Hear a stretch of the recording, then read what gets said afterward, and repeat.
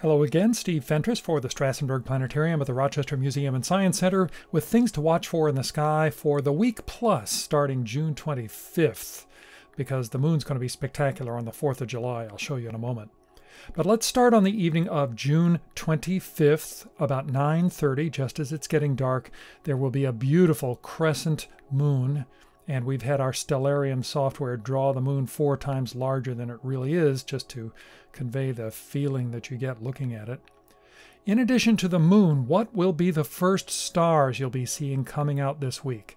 I think they will be Vega and Arcturus. Arcturus, high overhead, distinctive orange color that's even more noticeable if you compare to other stars. Vega, a little bit brighter and bluish white in color. And those should be visible high in the sky, pretty far apart, around 9:30. There are other stars you might catch as well. Down there in the south-southeast, that's Antares, distinctly reddish star. We'll see more of that later. Now, back to that moon.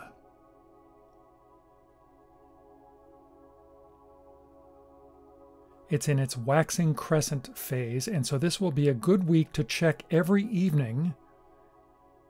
Here we are on the 26th. The next night, the 27th. And if you check every evening, you see the moon moving in its orbit around our Earth. And as it does so, the side facing us has more and more sunshine on it every evening. And so you see the phase go from waxing crescent to first quarter to waxing gibbous moon. And we are going to stop on the evening of the 4th of July. It's a full moon rising on the 4th of July about 9:30. Technically, the moon is full a little bit after midnight that night, but that's only a few hours away.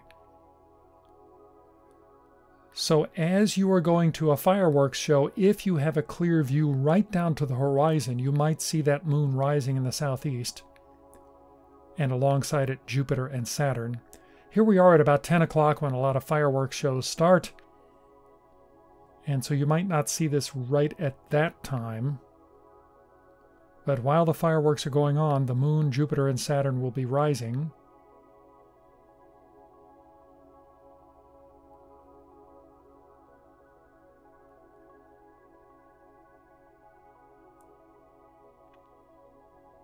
And after 11 o'clock, as you're going home from the fireworks show, watch for that full moon, Jupiter and Saturn, and then there's more over to the right, that bright reddish star Antares, in what International Astronomical Union star charts show as the constellation Scorpius the Scorpion, with its tail dragging on the ground. So Saturn, Jupiter, full moon, and the reddish star Antares and Scorpius all rising clear and easy to see, weather permitting, after 11 o'clock on the evening of the 4th of July. Now we're going to put the moon back to earlier in the week, and you'll see why in just a moment. But first, some stars to look at this week. Or even any time in July, look east as it's getting dark for the giant pattern of 3 stars shaped sort of like a slice of pizza pointing south, the summer triangle.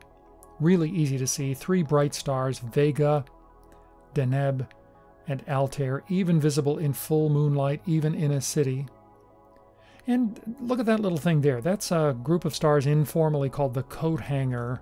Stellarium draws a little shape there for us. If you have binoculars and you scan along a line from Altair to Vega, you'll stumble across the coat hanger. It's really quite striking in binoculars. Let's look north for some familiar groups. Over on our left, the Big Dipper, with stars for the cup where you put the water and a curved handle, also called the drinking gourd.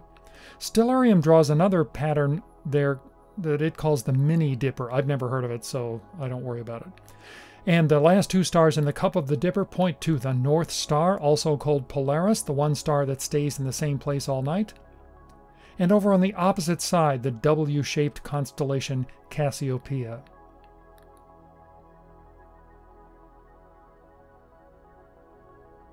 Now let's look back over toward the east and southeast again. and let time go through the night,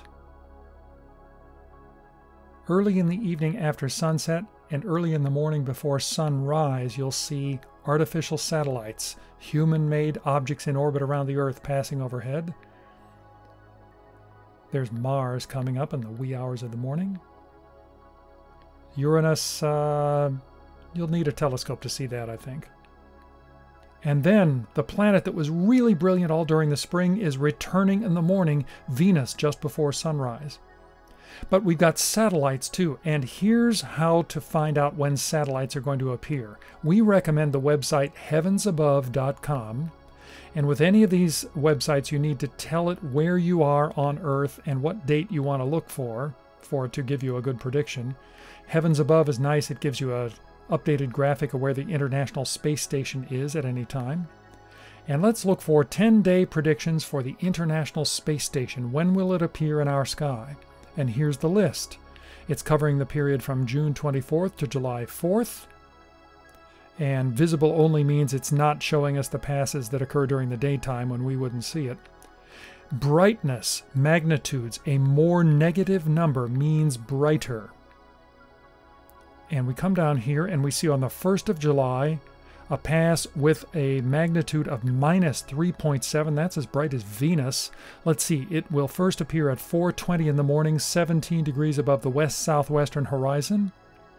At its highest point, the International Space Station on that morning will appear 4:23 in the morning, 78 degrees above the north-northwestern horizon, and then disappear, it says here, at 4:26 a.m. in the northeast. And then you click on the date in this heavensabove.com website, and it gives you a star chart for that particular overpass or overflight of the International Space Station. And as I look at this, I see it's going to appear near Venus in the sky, plus some other bright stars. I can click on that area and get a detailed star chart if that's what I want. But heavensabove.com is a very handy website for finding out when visible satellites are going to go overhead, or for identifying a satellite you just saw and you want to know what it is. Let's go back to the sky, and I have selected the International Space Station pass for early morning on July 1st. There are others, but I picked this one as an example of some of the spectacular ones that are coming up this week. Look at this, about 4:24 in the morning.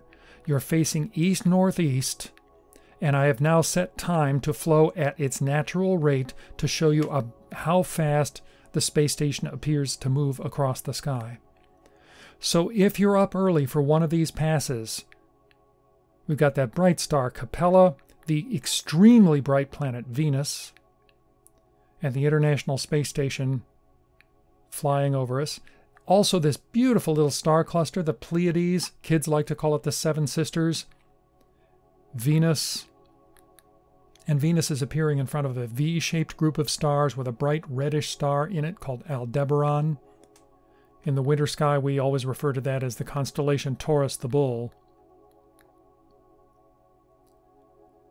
And so check heavensabove.com. This is an example that I chose on the morning of July 1st at 4:20 in the morning, but there will be other space station passes that you can watch for. And with these beautiful bright things coming into the morning sky, there will be spectacular things to reward early risers facing east. Well, we look forward to showing you things like this under the dome just as soon as we can do that safely. In the meantime, thank you very much for watching and enjoy these beautiful summer nights.